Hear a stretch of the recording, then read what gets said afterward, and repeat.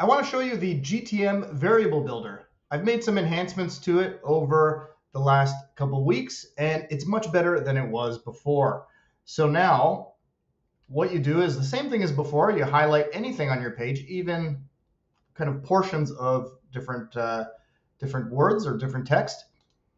Go to inspect, go to the console, click on the variable builder.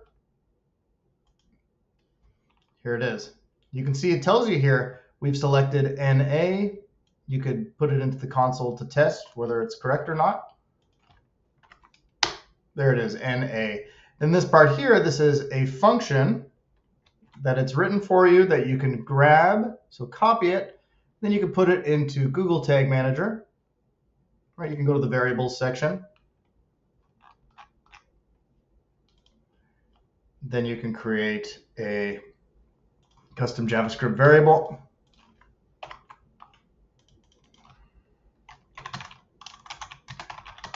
And then this, every time it goes to the page, will extract it for you. Okay, there you have it. Works perfect.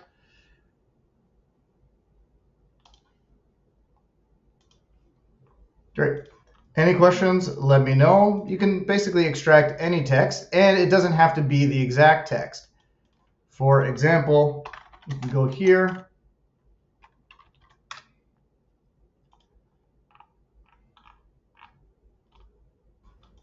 And you see where it says model, or actually web code.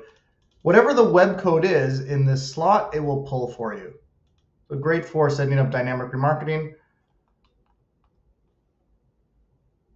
or setting up, a value pull. There it is. It pulled the web code, and then you can go to GTM. Let's say some digits have changed. It will pull those changed digits as well. Same for model. There it is. Let's say you don't want SK. There you go. How about the price? There you go. $679.99. All right, this works in many different instances. Again, it's not going to pull the exact same thing every time. As the page changes, it will pull what is on the page, as long as the highlight is in the same spot. Okay.